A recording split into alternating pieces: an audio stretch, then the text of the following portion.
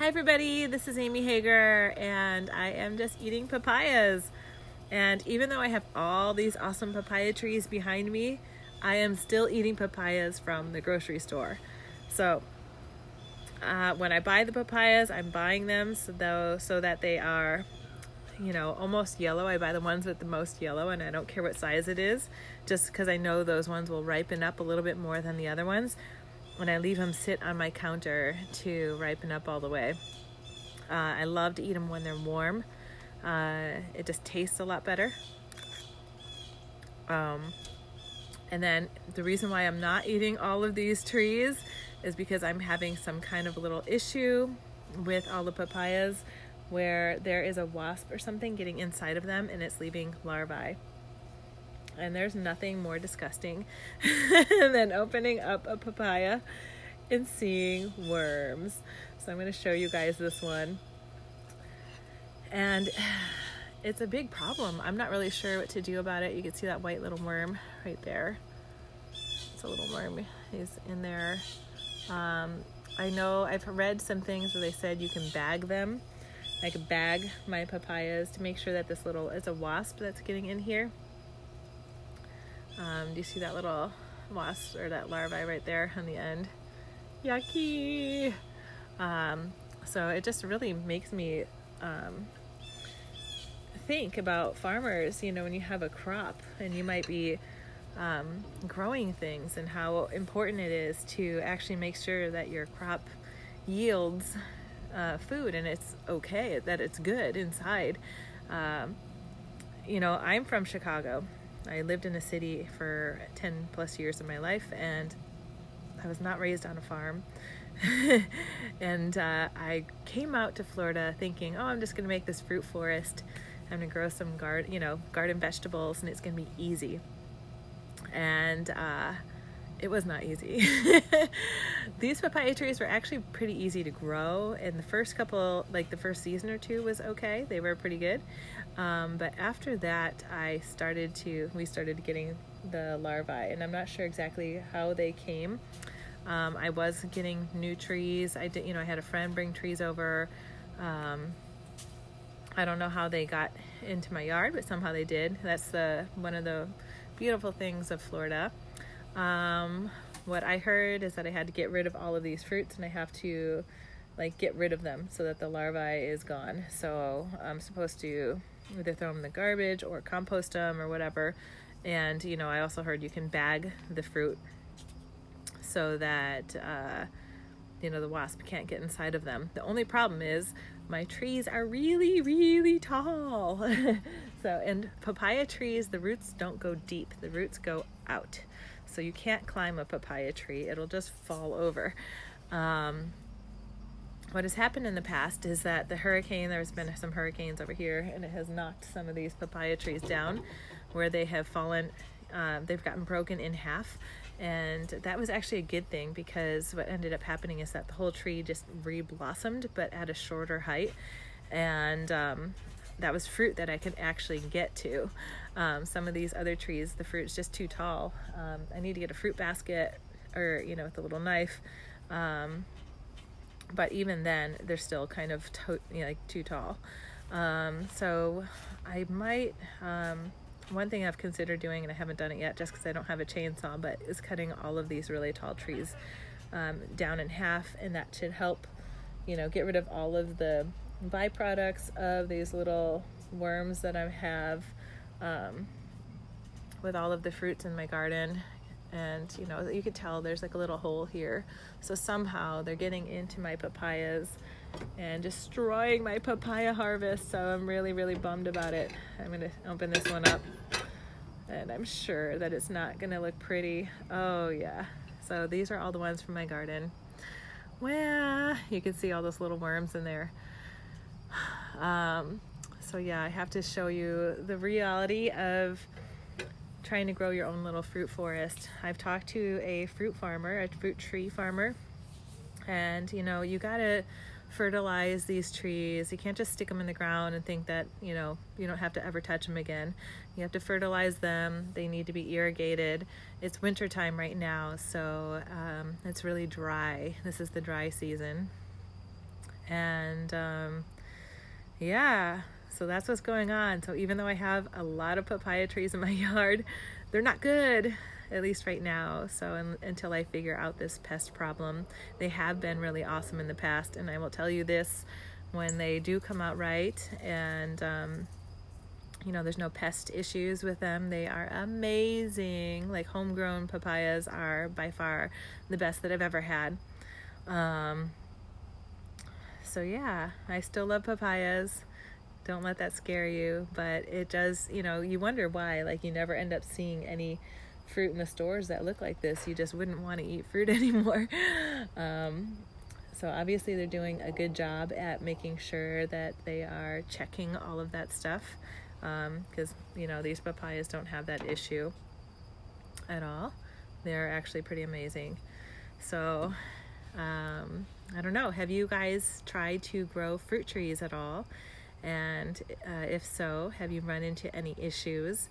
And yeah, like I was watching, in the past, I watched a lot of videos on permaculture, and I thought, oh my gosh, this is the solution to all our problems. I'm just going to be self-sustainable, and this is from city girl, walking around in my concrete jungle in the city, to wanting to come out into a more rural area and get my hands in the dirt and start growing things, and just having so much to learn about gardening. I still have so much to learn about gardening, and just all the different things with each individual plant. They all have little things that you can learn about them. Like, for example, with tomatoes, you can learn how to sucker your tomatoes. Just learning how to get the soil really nice. When I first, like last year, I was gardening and I put in all this fresh compost. I was so excited about it. So I had the garden beds filled up with fresh compost. I put in all these seeds, and I put them in too early, and the compost kind of burnt the seeds, so they didn't come up. And I ended up putting brand new seeds in again like 2 weeks later, and then all these things started sprouting, and I was getting so excited. I'm like, yes, like, I figured out how to be a farmer. I know how to do this stuff, and I was so excited. And then I had an armadillo running through my garden and, pretty much stepping on all of my baby sprouts. So I was thinking, oh my gosh, like, this gardening thing is kind of tricky. So yeah, like I would watch, who is it? Is it John Kohler from Growing Your Greens? And I was like, oh, this guy's garden looks amazing. I just want to go outside and eat fresh from the garden. And it is awesome when you can do that. And you just have to, in Florida, you have to consider that there's all kinds of different little pests. And when I first moved here, I used to want to be on a huge property. I wanted to be on like 5-10 acres, and we ended up getting, this property is 0.7 acres, and I'm really glad that we did not get the really large property, believe it or not, just because you have to think about all of those things like irrigation and just coming from where I have been, like just being so inexperienced with gardening. I think that it was really, good that we ended up with a smaller property. I feel like, honestly, 0.7 acres is a lot to manage for myself, and to be working and being a mom and, doing everything else that you have going on in your life. So, I no longer care about having this huge yard. What I do like about my yard, though, is that it's really private. Like, if you can't really tell. Maybe I'll show you guys around.